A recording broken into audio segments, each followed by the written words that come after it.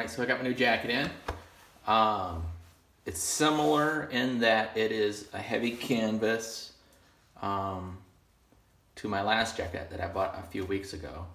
This one is only like $50, the last one was $60. The other one though has a real thick, like almost like a fleece or a carpety type, like really soft, but it's super heavy. So if it gets to, I don't know, 65 degrees, it's like, oh, this is too hot. So I got this one for only $40 or $50, $49.99. Amazon, took 2 days to get here. That does not have that liner. The pocket arrangements are a little bit different. It's got a pocket up here like this that the other jacket does not have. These pockets are similar to the other ones. These pockets are similar to the other ones. This has got an inside pocket. That's similar. It doesn't have like adjustments here. The other one has like these straps. You can snap it, snap it, snap it to like form fit it more. This one doesn't have that. And the epaulette loops that kind of you can go up and snap up there are not on this jacket.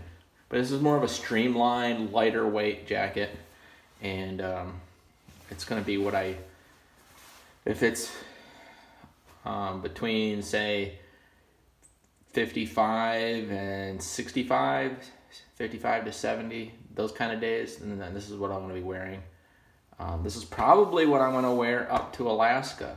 I had bought the other one for the idea of going to Alaska, but looking at the end of the August, the highs are like 72, so I don't know what the lows are. They might only be low 60s, mid 60s, because they're getting so much sunshine. So I'm not expecting a big, huge variation of temperatures when the sunlight is almost the same all day long there. I believe at that time of year. Anyway, so I'm gonna probably just take this one, bring like, you know, a hoodie kind of a thing, layer, and then that way I won't be stuck with a big, bulky, hot jacket that I'm carrying around all the time. I can just strip all the way down to a t-shirt and this, leave it open, and I'm good in 70 degrees. So anyway, that's my plan. It came in, I'm happy with it. There's no patches or anything on it. I don't think I'm gonna add patches. I was gonna add like, you know, McPherson across here.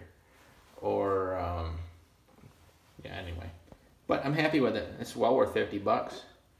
If it ever gets ruined, I'll just go order another one. Because it's like fantastic zipper quality, everything.